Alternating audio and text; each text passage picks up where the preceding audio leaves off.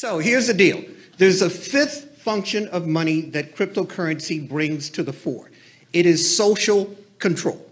Social control. That's the fifth function of money. The other thing is, this is why the central banks are so worried about cryptocurrency.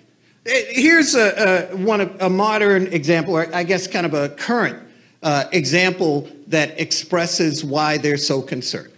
So as you know, Biden has threatened to kick Russia off of SWIFT, right?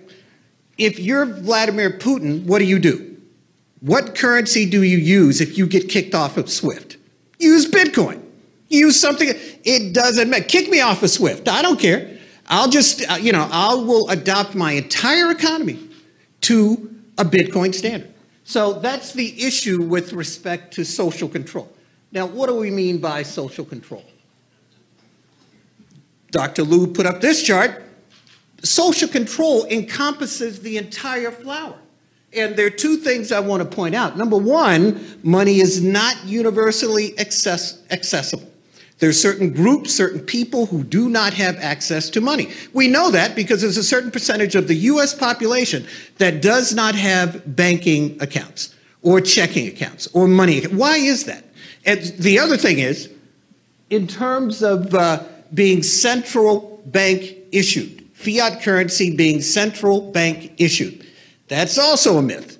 It's basically issued by commercial banks. The way you know that is that there are no poor people who are on the Federal Reserve Board.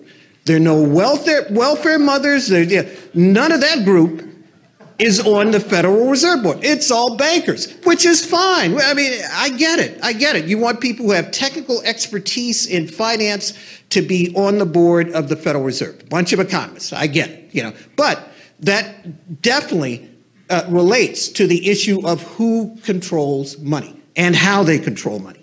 So, in terms of social control, the first level is that only a central bank has the right to issue fiat currency.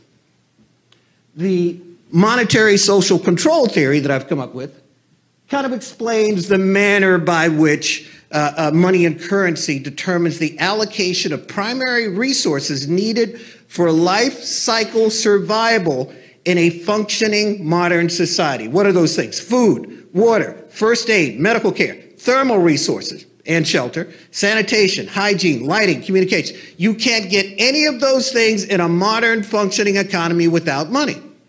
You can kind of barter for them, sure, but at some point, some money is going to change hands in order for you to be able to live. And then finally, the racial monetary control theory explains why certain groups are, the current system supports the historical distribution of economic resources by ethnic or racial group. Once again, the way you know that is look at the black-white wealth distributions. Here's the thing about that, black-white wealth distributions. For that black-white wealth distribution to be valid and justified, it would have to mean that black people are inferior. Economically, socially, whatever, actually inferior. But we know through a number of examples that that's simply not the case. So then you have to ask yourself the question, why is money distributed in that way? It's because the systems that have been put into place exist to keep money out of the hands of certain people, certain groups of people. That's kind of what this was a thing, Dave Chappelle on social control and money. I'm going to skip through.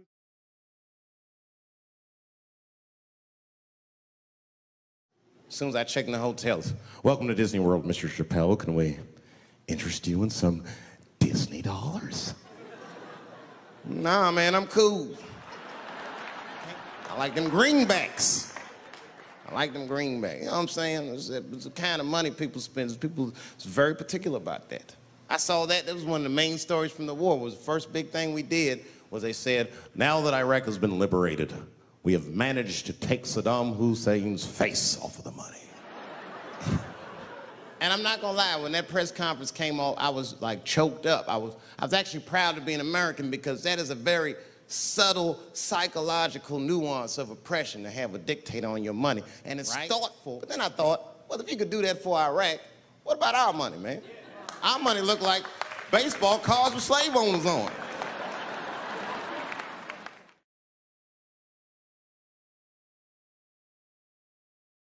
For slaveholders, you know?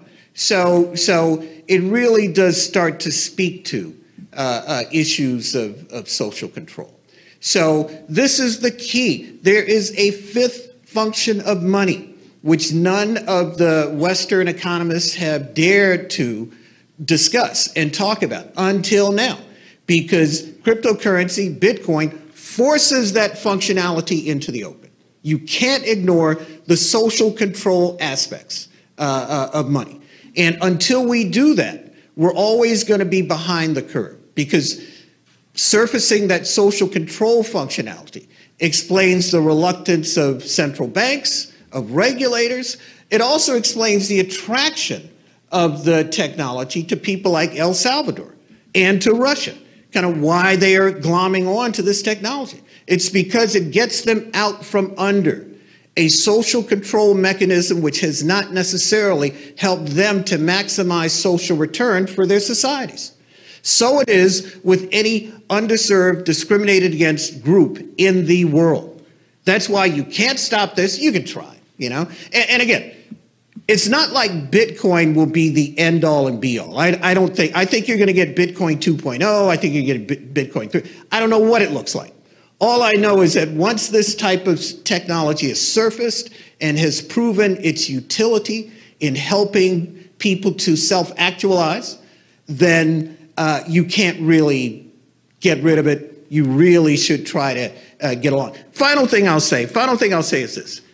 If you think about why Satoshi created Bitcoin, and by extension blockchain, it was because of the failure of regulators to protect the public interest in the years leading up to the 2008 financial crisis. What happened was investment banks utilized the dollar standing as global reserve currency to distribute and sell fraudulent financial products around the world. Regulators should have stepped in. They should have said, hey, you can't use the US dollar status as global reserve currency to sell subprime loans and securities in the UK and in China and in all other places, because that's what you're doing. You're using the fact that the dollar is distributed all over the world to sell these securities in, knowing that those securities did not represent the kind of value that you claim that they represented. In a normal world, in a fully functional financial regulatory regime, the regulators in the U.S., because it's our dollar, regulators in the U.S. would have stepped in and stopped that.